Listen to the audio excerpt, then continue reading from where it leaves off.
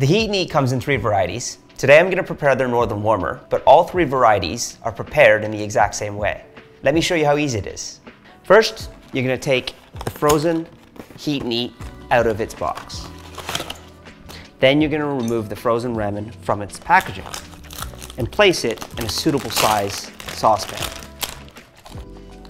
Cover the pan with a lid and cook it on medium-high heat for 5 minutes. Once the broth is melted, use your chopsticks or fork to wiggle your noodles apart, making sure that there's no bits that are still stuck together.